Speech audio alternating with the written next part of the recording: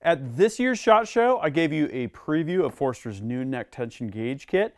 In this video, we're going to show you the shipping final product. Gavin here from UltimateReloader.com.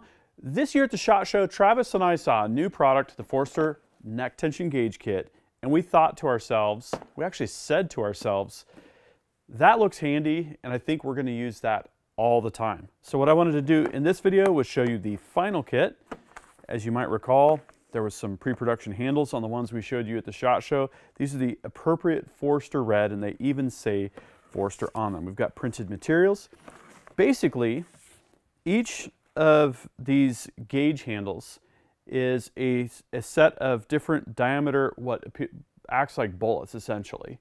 There's small cylindrical sections that are precision ground to a specific diameter. So we can use this kind of like go, no-go gauges, but to gauge what the inside diameter is of the neck for our brass. Now this is an important measurement because this is a part of the equation for neck tension. What I've got here is some Lapua 6.5 Creedmoor brass. Lapua necks tend to run a little bit tighter.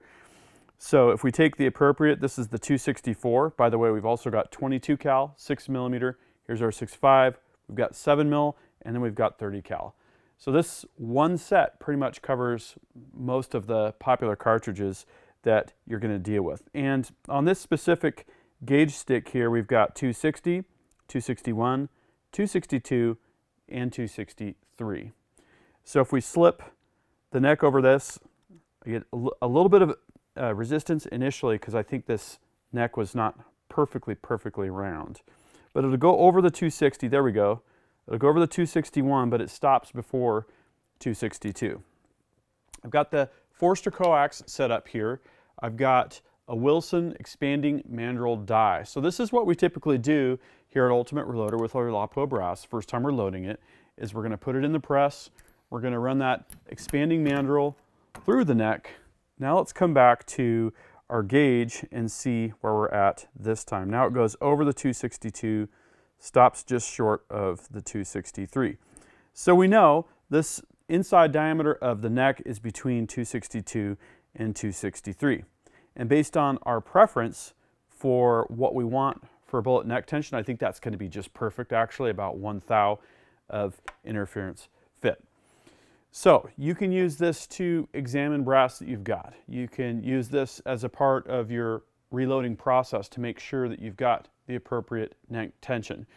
It's a very handy gauge. It's going to be more consistent, and it's going to give you a better result compared to trying to use something like digital calipers on the inside. You can get a rough number that way, but this gives you the feel, and it basically emulates what the bullet does when it goes into the case neck. A cylindrical section, which is that bearing surface on the bullet. So if you want to know more information about this product, click on that first link in the video description. We'll have a link to the appropriate product pages. And, you know, I might just read the instructions as well. Not that they're really needed for this product because it's so straightforward. What do you guys think of this? Have any of you gotten yours yet? Drop a comment and share your experiences.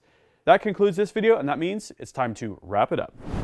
I hope you liked this video. If you did, please give it a big thumbs up. Also, make your voice heard. If you have something to say, please drop a comment. Make sure you're subscribed with notifications because you're not going to want to miss the awesome content that is coming up. And finally, flex your reloading pride. You could look great in one of these t-shirts. We've got multiple designs at the Ultimate Reloader store. I'll see you later because I'm off to go shooting.